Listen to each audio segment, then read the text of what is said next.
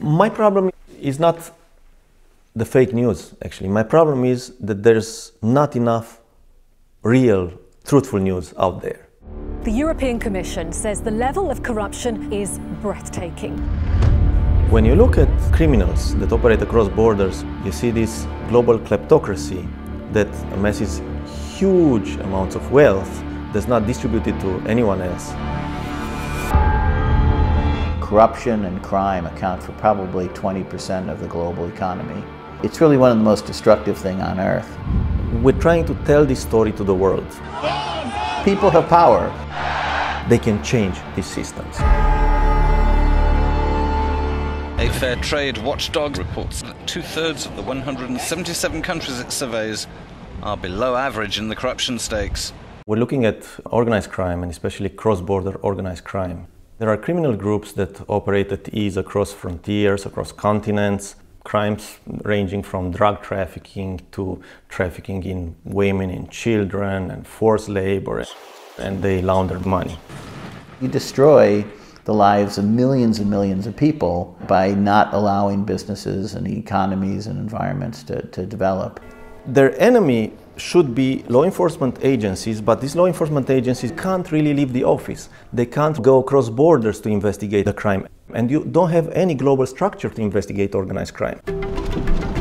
So what's left then is the investigative reporters who can go across borders and can investigate these guys in multiple countries at the same time because we work in networks. OCCRP is a coalition of 45 investigative centers stretched around the globe. The story I would like to highlight today is about a finance minister that are really dedicated to tell the people what's happening so that they have the information to make change. You don't want to only look at assets of him and his family, you want to look at assets that they've got hidden. Our job is really about following the money. We follow organized crime across the borders, we follow the companies, we follow the banks. Villains, dictators, authoritarian regimes, bad companies come and go, but the core figures in the system, the banks that facilitate the movement of funds, the accounting firms, the trust firms, this is the core of how corruption works. Do you have 2014 as well? Can I take a look just to see what happened? These expenses sound completely fake and made up, so it's not real. When you investigate organized crime and corruption, what you realize is that the criminals employ the same method to steal public money. You see a lot of patterns. So that's when we started this initiative called the Investigative Dashboard, where we collected as much data as possible. If you've got a good system where you've captured large amounts of data, we can build out a topography of their network and identify assets that are hidden that we suspect are owned by them. If you look in the case of Azerbaijan, we've continued to publish stories that have really defined the regime as a corrupt dictatorship that is stealing large amounts of money from the people. Danish lender Danske Bank says billions of euros flowed through its accounts from Russia and ex-Soviet states. Maybe the most important effect of this investigation was that Danske Bank, which is one of the most important European banks, which was at the center of this scandal, was suddenly in the public spotlight. There was a huge public outcry in Denmark.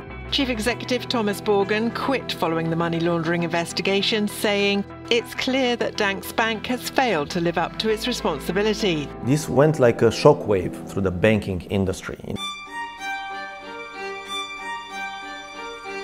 Eventually, these systems, under their own corruption, collapse. The president of Bosnia's Muslim Croat Federation has been arrested in an anti-corruption probe. The cases that OCCRP brings to us really makes our policy work better.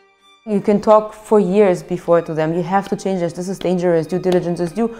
Nothing happened, they're not going to pay attention. It's when those OCCRP stories are coming out. This is when policymakers really listen.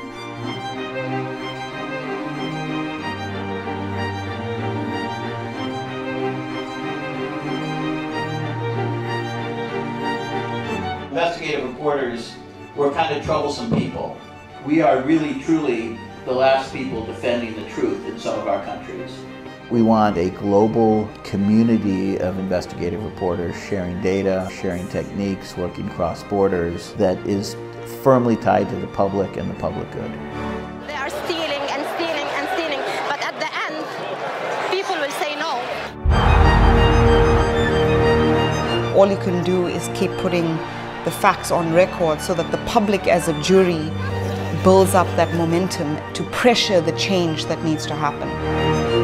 We reveal the truth.